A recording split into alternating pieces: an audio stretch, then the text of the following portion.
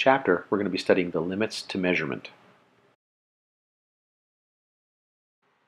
In this lesson, we're going to look at accuracy, precision, and uncertainty. Okay, everybody, in this lesson here, we're going to take a look at accuracy, precision, and uncertainty. Okay, now there's a lot of writing here, so let me just kind of walk you through what it is we're talking about here. So accuracy, to start off with, is how close, actually I'm going to grab a little highlighter here, this might make this a little bit better. Accuracy is how close a measurement is to the true value. So with accuracy, we're interested in whether or not we're getting a measurement that is correct, okay? Precision, on the other hand, that's precision right here, is the smallest unit of measurement on the given measuring device. So precision is about the device, okay? Accuracy is about whether or not we're approaching the actual value of the object is that we're measuring. Precision is about the limitation on the device here. So precision is the exactness of a measurement. Actually, that's probably worth highlighting too here. It's the exactness of the measurement. So for example, if you've got a ruler that's measured off in the centimeters, then you will only know the measurement to the nearest centimeter.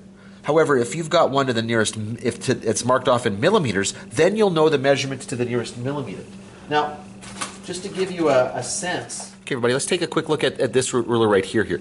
So this ruler, and it's kind of hard to see here, but this ruler is marked off in millimeters. So the precision of this ruler is millimeters. I can measure this down to the nearest millimeter, okay? That's its precision. Now, in my classroom here, I have a ruler that has been, it's a meter stick that's been kind of abused by some students, and so it is bent. If you look at it from the side here, it's got a weird little warp to it, which means when I lay it down, it never lays down flat. So when I make measurements with it, it's still marked off in millimeters, just like this ruler here. It's still precise to the nearest millimeter, but it's not accurate. I'm not going to get an accurate measure because I can't make that ruler lie down flat anymore. There's something wrong with the ruler. So in that case right there, I can be precise to the nearest millimeter, but it's not an accurate result. I just want to make sure that you understand the results there.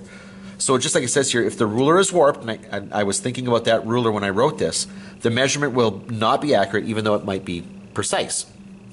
Now, uncertainty is that margin of error in the measurement, okay? When you're measuring something, you're always going to eyeball it. So like I pull out the ruler here, I'm measuring, like let's say the length of the word measurement here, okay? So I line it up on one end, and then I now got to decide here, well, that T, does that end at 2.1 or is that slightly over? What is it closest to? So I'm always going to round. Now, when you think back to your rounding, you look to the next decimal place and see, is it a 5 or up, or is it a 5 or below? So what I'm doing here, and remember, like your 0.5 there is like a half, represents half of a unit there. So the uncertainty, okay, is the margin of error in the measurement, and it's always, and we want to make sure that you catch this one, it is half the precision. It is half the precision. So in other words, if you've got an object that you're measuring and it lands between two marks, okay, so let's say that here are my two fingers here, these are the two marks on your ruler, and I'm measuring this one. If the end of my finger is closer to this one, then I'm going to round down to this one, okay? So, but if I am a little bit more than half, I'm going to round up to this one. So in other words, there's this interval of a half there that if I'm not quite at the half, I'm going to round down. As soon as I go past a half, I'm going to round up. So it's this uncertainty, this part that I'm rounding over, is always going to be half the measurement. So in the above example with the ruler, with the centimeter marks, the precision would be half of a centimeter. If you're down to the millimeters, it's going to be half of a millimeter. Okay. Let's say you've got a stick that goes up by 5 centimeters. Okay, I mean, there's a mark every 5 centimeters. Well, then your uncertainty would be half of that, or 2.5 centimeters.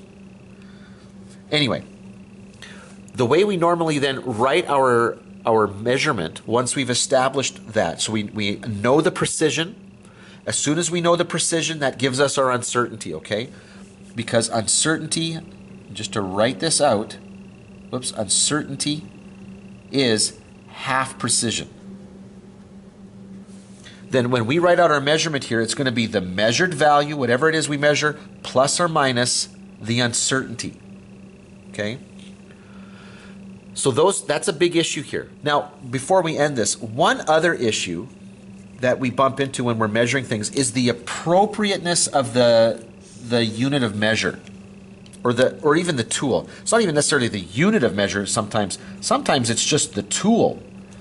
You can run into big problems with accuracy if you're using the wrong tool. So for example, if you're going to measure the distance between two cities, measuring that with a meter stick is inappropriate. The meter is not a great, or the meter stick is not a great tool for that. I mean, you'd hate to be the guy who has to drop it down, flip it over, all the way down from one city to the next. And not only that, but every time you do that, you're going to introduce a little bit of an error there, a little bit of a mistake. You're either going to overlap or they're going to be spread apart a little bit. And so that's going to get bigger and bigger every time you do it. So you need to make sure that you're using the correct tool for the correct job. Okay? Anyway, so those are our issues here. Accuracy. Is the measuring device going to give a true result? Precision. What's the best unit that I can get off of this measuring device? Uncertainty is going to be half of that precision, because the uncertainty is going to tell me basically what my leeway is in terms of rounding. How far can I go before I'm going to round to a measurement here? And then appropriateness. Is the tool that I'm using appropriate for the object or the thing that I'm measuring? Now let's take a look at some examples. Okay, so let's take a look at a question here. It says, in each of the following, comment on whether or not the measurement would be accurate and if the measuring device is accurate. So using your stride to measure the distance to the nearest restaurant. Okay, well, no, this is not going to be accurate.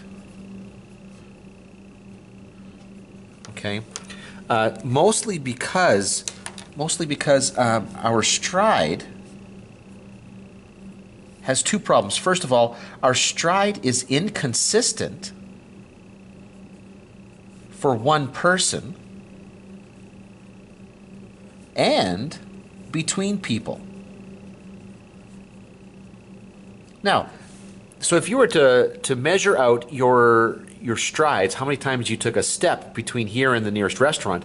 Now, that's not to say that that's not something that you wouldn't do. I mean, you might actually do that just to give somebody an idea of the distance there, but it's not very accurate. And if another person took that same number of strides, they very likely wouldn't end up at the same spot. Even if you did it again, you probably wouldn't end up in the same spot. So that's not very accurate here. Using a meter stick to measure the length around someone's neck. No, that's not accurate. Okay, this is the wrong tool. Okay, the ruler doesn't conform to the shape of someone's neck. It doesn't wrap around here. So that's the wrong tool. At best, you could get like an estimate, a really rough estimate, but I mean, yeah, you would have a difficult time making it work. Okay, you would struggle, and this is probably the best way to answer this. You would struggle to make this work. You could get a number, but I wouldn't trust it here.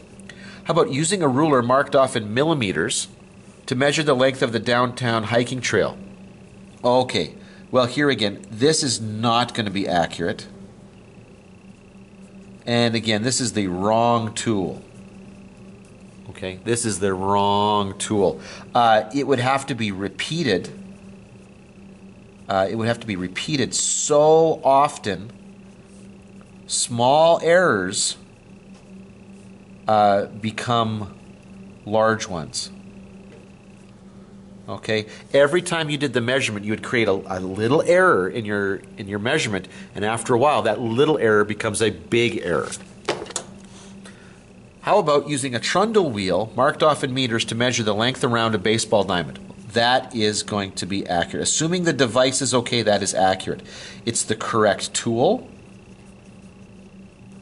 and unit. Okay, that is right. That's an appropriate tool. Now, if you're not sure what a trundle wheel is, it's the one that's got the wheel on the stick, and then you see the guy holding it against the ground, and as he rolls it across, it rolls and measures off the distance there. So that is exactly what that tool is used for. Okay, in this question it says, identify the precision and uncertainty of each of the following. Okay, so let's take a look at this one right here. You might want to, we should probably zoom in on that. So this one right here looks like it's being measured off in inches. Okay, and what do we got here? 1, 2, 3, 4, 5, 6, 7, 8, 9, 10, 11, 12, 13, 14, 15, 16. So there are 16 little tick marks here between the 0 and the 1, which means the smallest unit that we're measuring here is 1/16 of an inch. Oops, sorry, I wrote inch twice there. I don't need that. I'll have to get rid of this one. 1/16 of an inch. That is the precision. Now that means that if the object that I'm measuring lies in between there, okay, I'm going to have to round it to one side or the other here. And so the uncertainty is going to be half of that.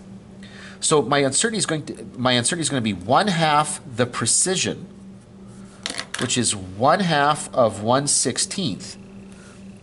Whoops, you can't see that. And when you multiply that across, you're going to get 1/32 of an inch. That's the uncertainty. Any measurement you make here is going to be accurate to within 1/32 of an inch. Now let's take a look at this one. This one here, if you take a look at, this is a thermometer, and this is 10 degrees Celsius. There's another tick mark, 20 degrees. So basically, my precision here, it's going up in 5-degree increments. That's what the smallest little tick mark is there. So any time that this thing, the thermometer is in between here, I'm going to have to round one way or the other. My uncertainty is half the precision, okay, which means this is going to be half of 5 degrees, or it's going to be 2.5 degrees Celsius. So anytime that I make a measurement here, I know that it's going to be good, give or take 2.5 degrees Celsius. So if I say, for example, it's 25 degrees Celsius, it could be 2.5 degrees below that or 2.5 degrees above that. How about this one here? A measuring cup is marked off in 50 milliliter increments. Well, when we say it's marked off, assuming that's the smallest measurement here, its precision is going to be 50 milliliters. That's exactly what we mean by precision. So my uncertainty is going to be half the precision, so half of 50 milliliters, or 25 milliliters. Again, meaning that when I throw fluid in there and I'm measuring the volume, that's how I'm going to round it. Okay, so if I say that something is 100 milliliters, well, okay, I could be as much as 25 below or 25 above that based on the precision of this measurement. Okay, and this question here says, Teddy measured the height of a door to be 1.75 meters with a tape measure marked off in centimeters. Okay, so write the height in the form, measured value plus or minus the measured uncertainty. Okay, well, if it's marked off in centimeters, that means its precision is 1 centimeter. Okay, that's the smallest unit that I can measure there is 1 centimeter here, which means the uncertainty is going to be half of that, or half of a centimeter, or if you want 0.5 centimeters. I know a lot of people prefer the decimal there. So when we measure this, what I'm going to say here is I'm going to use the measured value here to be 1.75 meters plus or minus 0.5 centimeters. Now, I don't really like the fact that I'm changing units here. That could look better. So what I maybe do here is change the meter here into centimeters.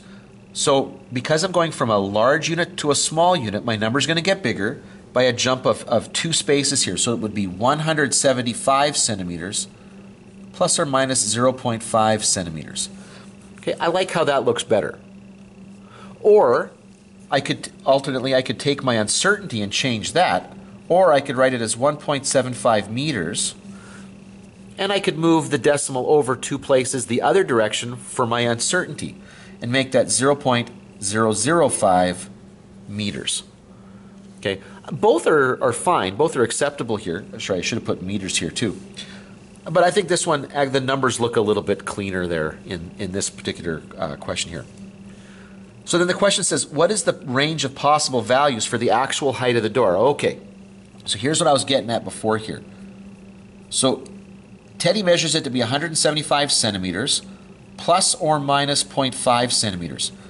So what we mean by that, the minimum that this could be is his 175 centimeters minus 0.5 centimeters. So when I say plus or minus, I'm going to do exactly that. So this would be 174.5 centimeters. That's the minimum value it could be.